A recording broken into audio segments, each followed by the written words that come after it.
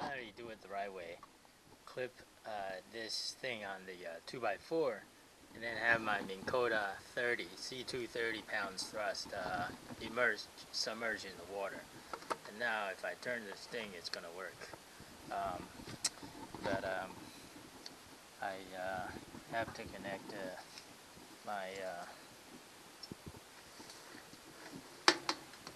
motor to the battery, of course. Right now it's showing the battery is 12.7. I have it on the first gear. First gear. Okay, the motor is first gear, 12.28 volts, drop from 12.7 volts. And the current is 5.98 or 6.02 amps, 33 watts right now. Okay, so that's my first gear.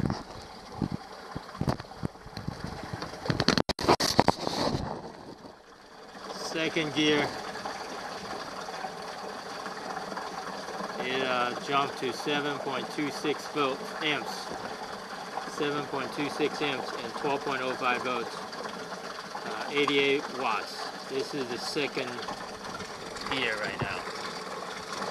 Third gear, that amperage increased dramatically to 9.1, 9.2, 9.14, 109 horsepower now, 109 watts now, 9.17, 9.19 amps, okay?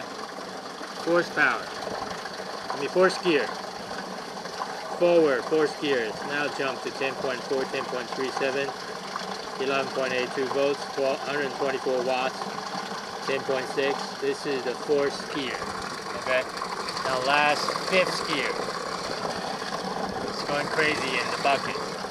And you can see it's drawing 14 amperage, 11.6 and 164 watts, alright?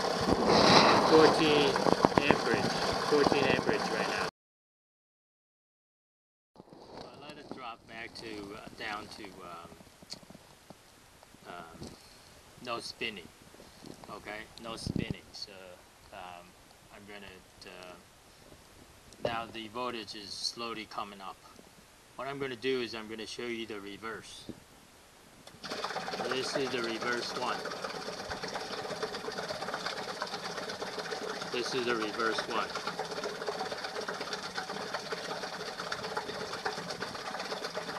5.88 amperage, 71 watts.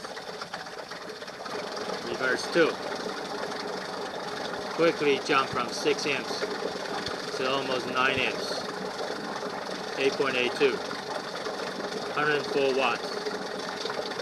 8.8. The third gear, which is the last gear, reverse.